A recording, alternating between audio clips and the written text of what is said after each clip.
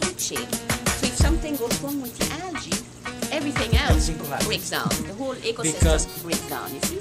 So in the field right now, you don't see any algae. So that's why you don't see... So if you don't see any algae, you don't see the shells that feed on algae. If you don't see the shells that feed on algae, you don't see the shells that feed on shells. That feed on gel. Yeah. So that's why what is remarkable in the field, you don't see any of that right now. You saw only that before the oil.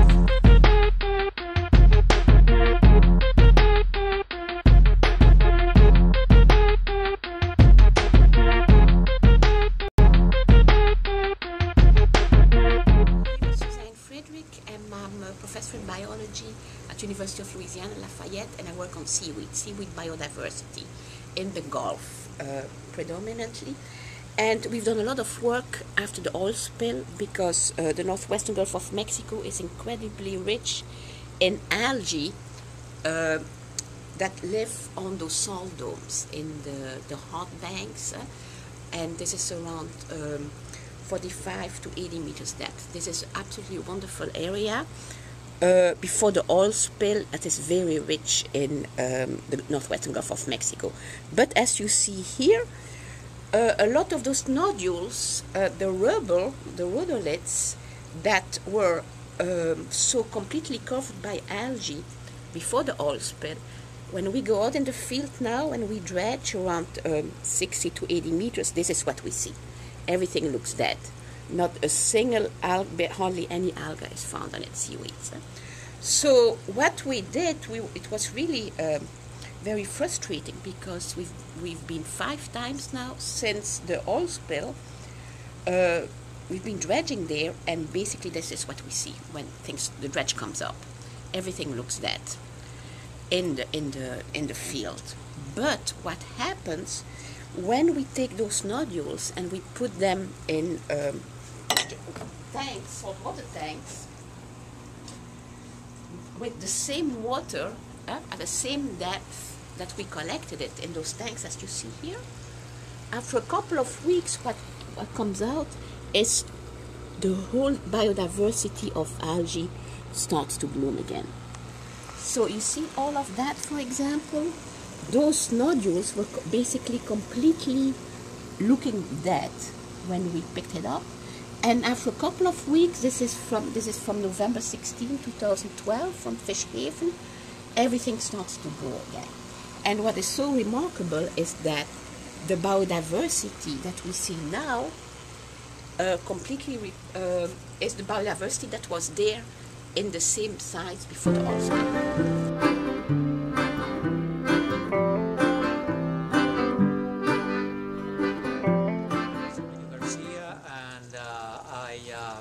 Specialize in mollusks, seashells, and I have been going in the Gulf of Mexico since 1994 on the research vessel, the Pelican. So what I am doing with the GRI is that I'm trying to equate what we have been collecting in earlier years to what we are collecting now in terms of number of species, different species, the abundance, etc. I then classify them, identify them, and compare them with other times when we have gone in the Gulf of Mexico. What you're seeing now is one drawer of many, many drawers. We have collected about nearly 4,000 lots of shells since the Pelican began, not for the GRI, but since the Pelican began. So I have a good way to compare what we have done before with what we're doing now. The species, and I'm talking now about mollusks, not algae or crustaceans, but the species that we have been collecting in deep water seem to be relatively the same as before the oil spill. However, the banks that we have studied are much, much poorer than they were before, and we have done it again about 3 times already, and it doesn't seem so far to improve. My colleagues, the crustacean and algae, what's happening in crustacean algae that's happening with mollusks too. So it's all pretty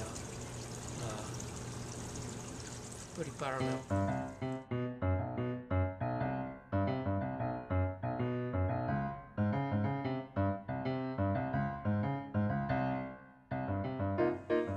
So this is typically what we dredge. The little nodules, they look completely dead. And we have a lot of we also put them for DNA sequencing and whatever. We keep them in silica gel. And what is so nice about our research is that we have so much data where we collected those same nodules, those same rhodoliths, little stones before the oil spill.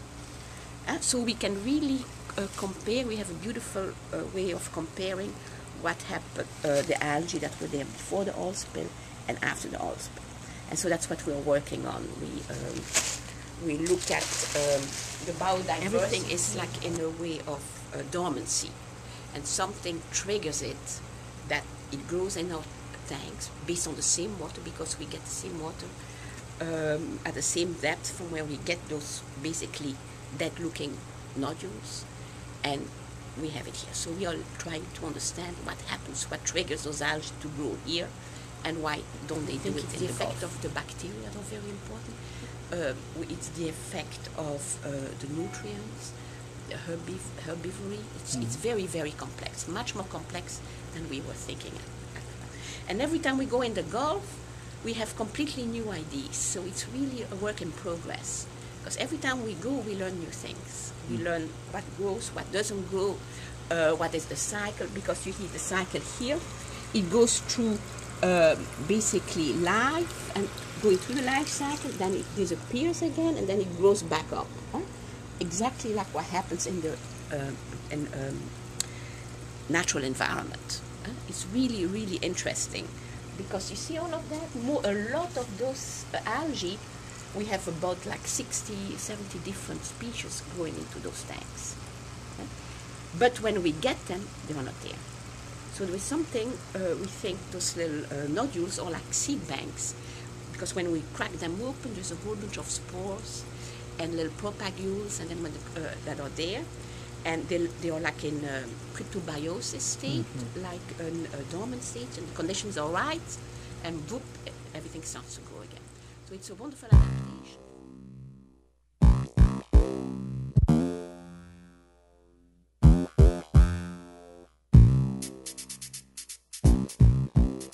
Those gastropods, we didn't. When we picked them up, they were not with in the water. They were not on there. So they must have been in the larval stage, the veliger stage. Yeah. You see, and somehow then the conditions were right, and they start growing in here, just like the algae. So it's something that again. Suppresses their growth in the field, and here, yeah, and these are herbivorous. These shells.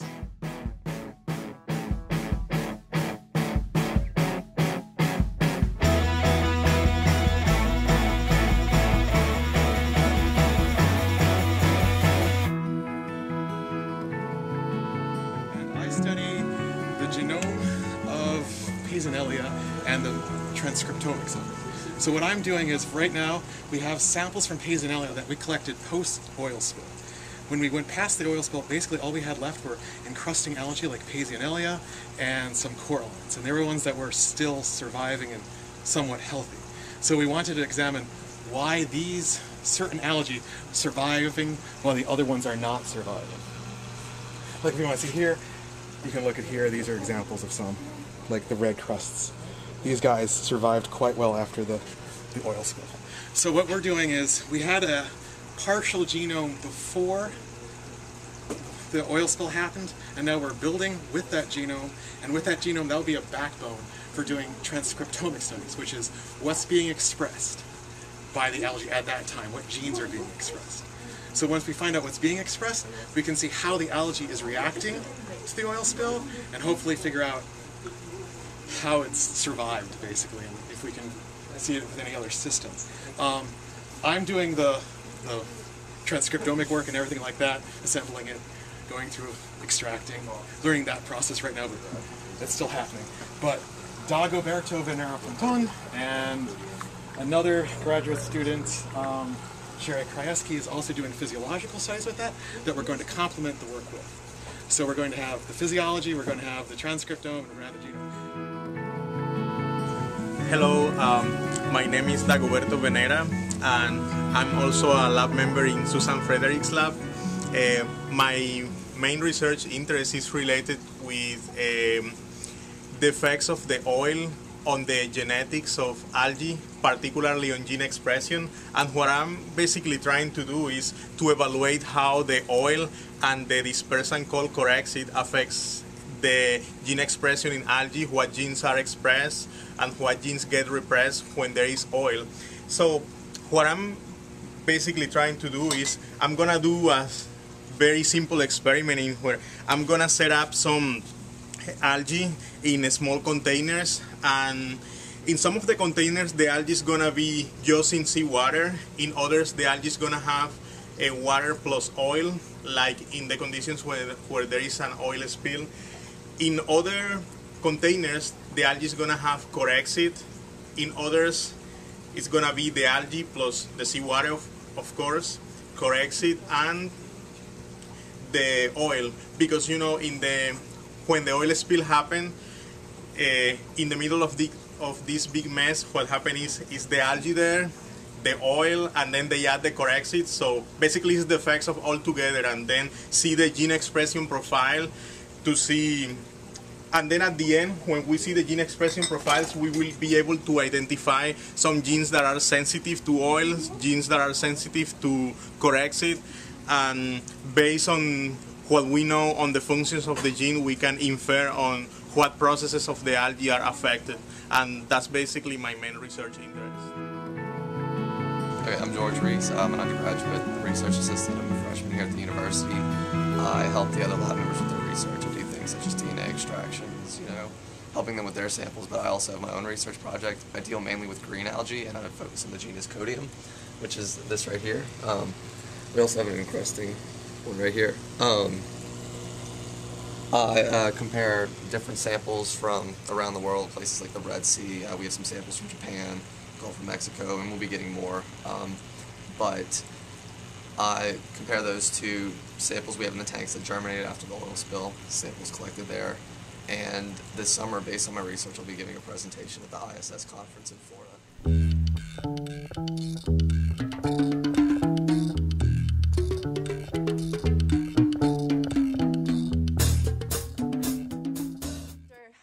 With the algae, so the idea is to get the DNA sequences, and then we do the alignment, and this is the sequences we get, and we work on them, and then we align many sequences together to create the trees and to see where is the evolutionary relationship between them, and to compare those relationships with the algae from the Gulf to before the oil spill and after the oil spills, and also from the Gulf to other parts. For example, these ones that have reproductive structures, then we try to get to the next life cycle stage. For example, so we take the reproductive part and we isolate it in these petri dishes over here, and then we wait until the little babies grow up, and that's what I'm going to give you. So this is what we have been finding. So this was the first. These are the first stages where they are pretty young, and then they start growing a little bit more. Then they grow more, and these are the last pictures we took 2 days ago. So I'm going to take more pictures right now. So these are the little colonies after we isolate the reproductive parts of the plant.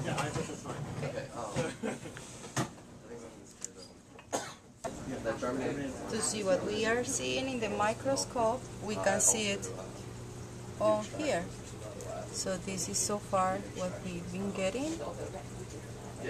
And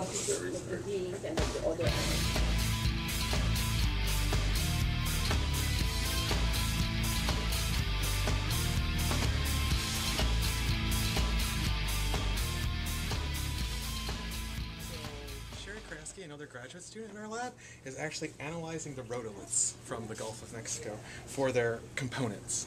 So these rhodoliths we have in this area are a conglomerate of different forces. So we have some that are composed of the coralline algae, calcite, and everything like that. And other ones are produced by bacteria. So we're trying to figure out how much of the rhodolith is bacterial component, how much is coralline component. Who is actually making the calcium carbonate, and that's important for the the carbonite cycle of the earth and carbon fixation, and also trying to figure out, since some of the bacteria are influenced, get their energy source from hydrocarbons to produce the calcium carbonate, that this is also another important factor to understanding what is going on with the rhodoliths in the Gulf of Mexico. PhD student in Suzanne Frederique's lab, and what we're trying to do is to determine what the rhodoliths that were collected before and following the oil spill are full of, what they're made from. And by doing that, we'll be able to answer a couple of questions: how they were made, what types of organisms made them, if those organisms were affected by the oil, if there's heavy metals that are involved that aren't normally present in the Gulf. Those kinds of questions can be answered. And then what other types of questions we haven't yet explored. I'm sure we'll come up with more questions as we come up with more answers. And the tool that we're going to use to do this is a scanning electron microscope. And basically what happens is we shoot electrons at these samples, which are rhodoliths, which is what you're seeing. And then the electrons inside the sample are excited, and they basically bounce back and are collected, and then actually give us, first of all, a picture. It's a 3D picture, so you see the surface that's highly magnified. But also we can use it to do what we call a spectrum analysis, and the spectrum analysis will tell us which elements are present. And so this is really what a spectrum analysis looks like. This one's just a test, just to sort of start, and it tells us then the amount of the particular element, the intensity, the significance or error that, in other words, what is the probability that the number we have is actually accurate. So we can say, yes, this is what's in here. And then by testing several different places on each sample, we can make a firm statement about what's in each sample. And so that's what we're going to do. And so that's the start. And then I got about 19 other things to do too.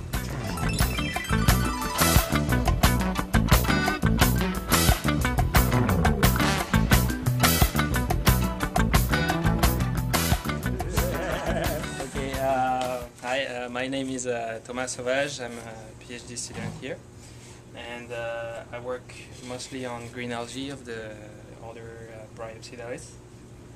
Here we have, for instance, some Chloropa species. Some of the species in this genus are extremely invasive, such as Chloropa taxifolia, that was introduced in the Mediterranean and then later in California and cost lots of money to be mitigated. And some of the work, they can look the same sometimes, and some of the work we're doing in the Gulf is trying to clarify the species that are there that may look the same as this invasive. For instance, here we have 3 different species, and then you can see that. Yeah, and after the oil spill, these have disappeared. So now I'm working on older specimens, herbarium specimens, to try to get DNA sequences and then clarify the identity of these species.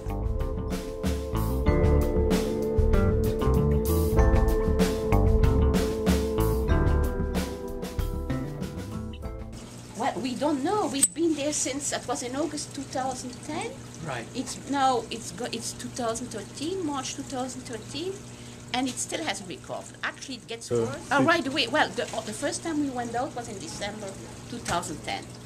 There was some algae that were gelatinous. So this little beauty, it's a very primitive group of green algae, and that was really abundant right after the oil spill, first time we went. And since then we haven't seen it anymore. But you see, it's gelatinous, so the oil can basically not get it.